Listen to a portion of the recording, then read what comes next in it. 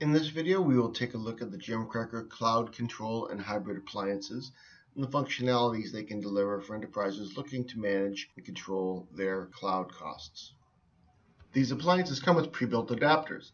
In the cloud control appliance, it comes with Amazon Web Services, Microsoft Azure, Google Cloud Platform, and IBM Bluemix. For the hybrid appliance, in addition to what you get in the cloud control appliance, you also get VMware vCenter, vCloud Director, and OpenStack. With the Jamcracker Cloud Control and Hybrid appliances, you'll be able to get complete enterprise cloud control and management.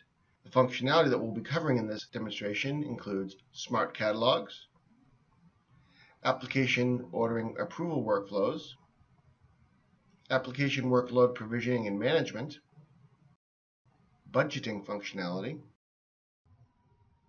and cloud cost management delivered as dashboards giving you visibility into your cloud costs and policies giving you control over those costs.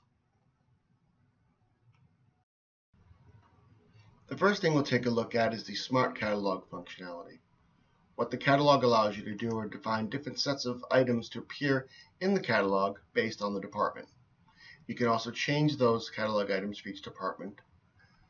So as you can see here, we currently have 3 different catalog items available for this user in the department that I'm in. If I were to go and change that by going to Manage Catalog, and then go and modify the default catalog and add a few different items. There's generic VM for VMware and for Bluemix. Save and finish. You now see that there should be 5 applications available. If I were to log out and log back in,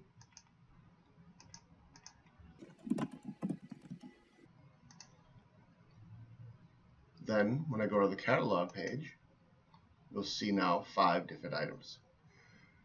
So as you can see, you can filter the number of catalog items for each department, allowing you to give specific services and workloads to different groups of users, say a certain set for salespeople, a certain set for engineers. Now the platform comes by default with these items you see here, and you can modify them so that the information shown to you is exactly what you'd like to see for your organization. So I'll give you an example of how to do that. If I go here to the admin interface, which is a separate login, I go to administration and service management, and I'll go ahead and search for the AWS item. I can then go and edit that item. So for example, I can edit the service summary description, and I'll hit the HTML editor. This just gives you an idea of the different things you can change. So you can add images and flash media, etc. So you can completely customize how it appears in the catalog, and you can also pick which portals to make this application available in. The platform comes default with 4 different portals. You could use this for 4 different groups, and you could choose to show it to all of them or only some. Let's go ahead and launch this application. So I'm back here in the end user interface. Let me go ahead and click launch for this item. So here in the application stack palette, we see the resources on the left hand side, and there could be 1 or more. In this case there's only 1, and the information that would be related to that stack on the right hand side. I'll go ahead and fill in some of the information. Give a description if I want, something quick. And I can go ahead and then specify a budget code. If you enable budgeting and you set up some budgets, you can make sure that users are picking budgets where the cost of the app stack is to be applied when they're ordering the app stack to be launched. You can then also specify information about the resource itself in the cloud provider. So again, we can give this a name. You can select which vendors. In this case, only AWS has been selected, but that's because this application stack was designed only for AWS.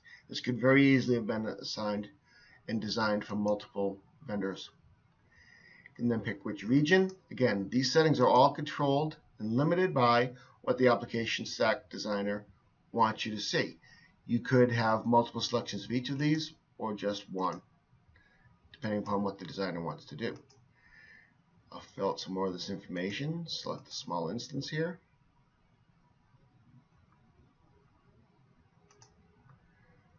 Micro instance, and then select the network that is available to me in AWS. We can give the NIC a unique name, and then select which subnet available within that network that we want to use. We also have the ability to set IP addressing and security groups or firewall rules. So in this case, we see that SSH and the HTTP and secure HTTP protocols are all enabled to the world. I could edit those if I wish. Now, as I was selecting those pieces of information, we also saw the estimated cost up here change. That is defined by the options that we're selecting here. If I were to select a larger instance, for example, you'd see that price change. I'll go ahead and launch this. And here, the very first time I launch it, it's going to present me with these agreements, sort of an SLA for the application. I'll go ahead and agree to all. And then we see that it tells us that the stack creation is initialized. Now what's really happened here, I've set this up to make sure that every item goes through an approval workflow. And here we can see I have an approval pending for this latest request. I can go ahead and view this. Now the admin would get an email showing that a new item would be in here, and they could come and view the details of the item, look at the resources, etc., and then approve it or not. I'll go ahead and approve it. Click confirm. After doing that, if we go back and look at the application stacks, we can see here that the application stack is initializing, and we can see it running through its steps, creating this application stack. And in just a minute, this will come up, and I'll take a look at how we can manage the application stack from an operational standpoint. Now that this application stack is in its running state, after a minute or so, I can then take a look at it and either view the details of the stack or terminate it as a whole. This is especially useful if multiple instances or multiple resources are part of the application stack. In this case, we will view the details, and we see the application stack appearing a lot like what we saw when we were launching it, except now we can see the actual information about the items with each of the resources. So I'll view the details of the instance itself. And here in the instance details screen, we can see things like its IP address, when it was launched, if we want to terminate at a certain time. We have basic lifecycle management functionality. We'll see other information about where it's been launched and what size it is. Now, if I want to access this machine, and if I like to use PuTTY, for instance, I could download this private key and then run through the process of converting the private key into a PuTTY format and then use PuTTY. I can also just click the Launch SSH button here, and it will launch an SSH window right here in the browser. It's a nice quick way to get in without having to do any key manipulations. I'll give you the choice either way of launching through the web interface here, or you can download the key and use your own program. And for Windows machine, you could get the remote desktop in the browser instead of having to open up that program separately.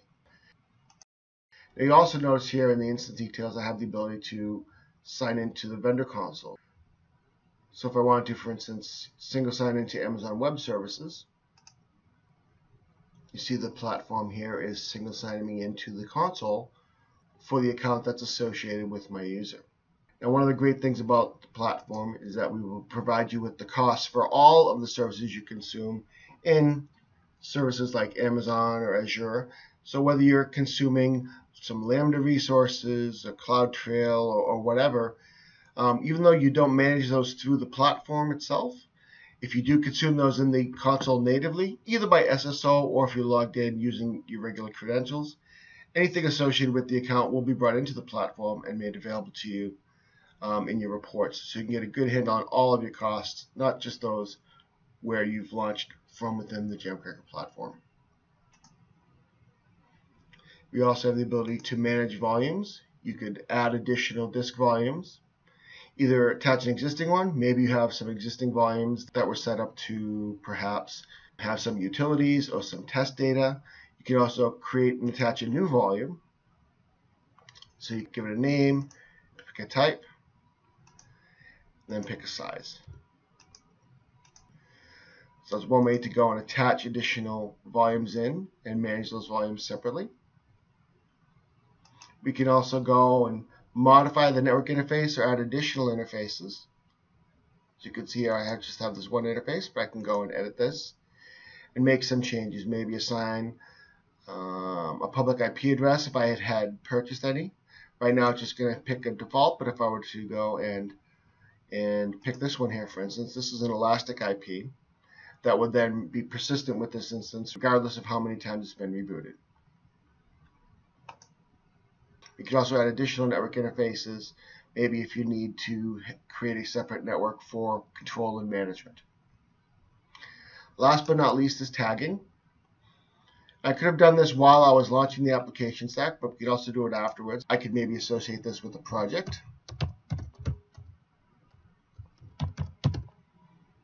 And I could add multiple tags as well. These tags will allow me to both separate my costs and view my costs in ways that are relevant for my business. They also give me the ability to operate certain policies based on tags.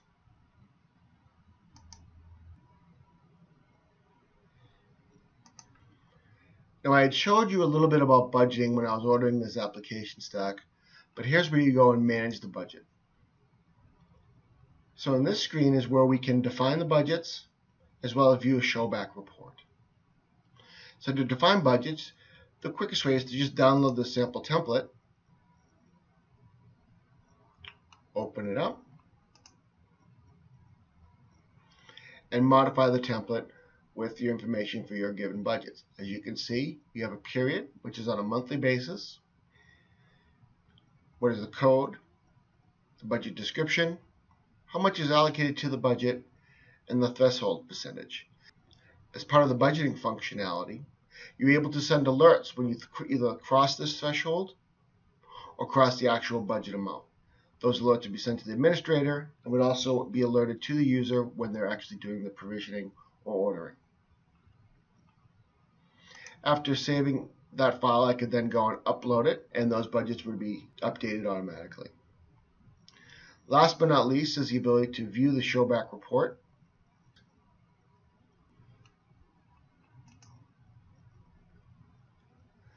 We can see here for each of the budgets that I had in the system, how much has been allocated and how much has actually been consumed.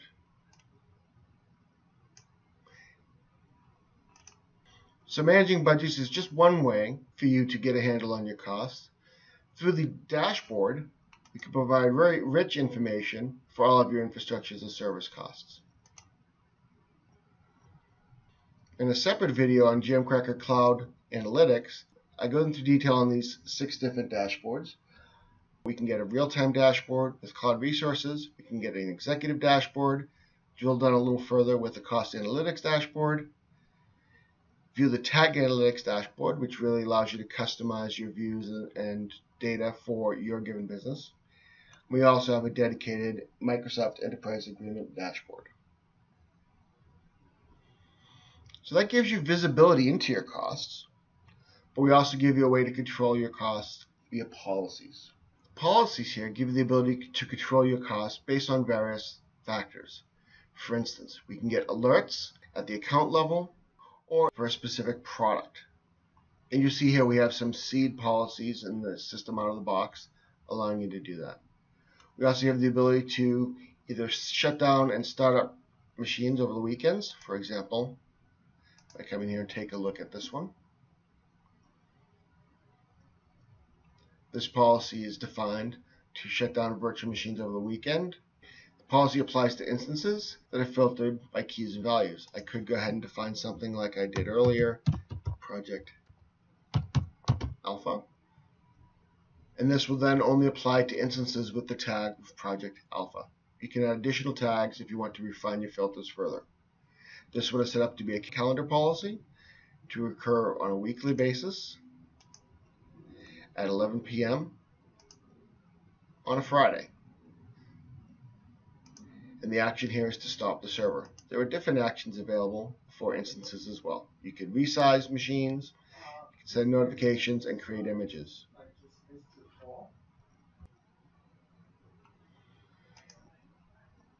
So that's an example of one policy, but you can always add brand new ones if needed. I'll click on this add icon here. As you can see, it's very simple to create a new policy. I can give it a name, give it some sort of a description, and then set the policy up for either instances, volumes, or based on usage. For example, for volumes, again, filtering by tags and using a calendar,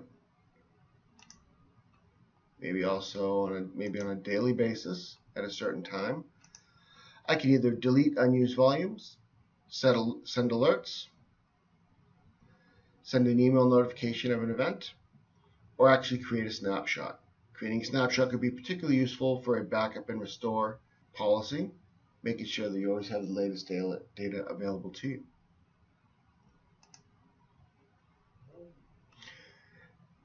Another interesting policy would be for instances, using keys to filter on the specific items. I can also use a create server action, and this will allow us to send an alert when a number of licenses for a particular application might be exceeded. So I can set the seat policy count to maybe 10. If I've purchased 10 licenses of a certain application that I want to select here with the filter keys, giving you another way to help manage your infrastructure service and some licensing for any applications you might have on those. That wraps up our video for the Jamcracker Cloud Control and Hybrid Appliances demonstration, where we took a look at smart catalogs, application ordering workflow, workload provisioning and management, budgeting, and cloud cost management via dashboards and policies. Thank you for taking the time to review our video. If you need more information, please contact us at information@jamcracker.com or visit our website at www.jamcracker.com.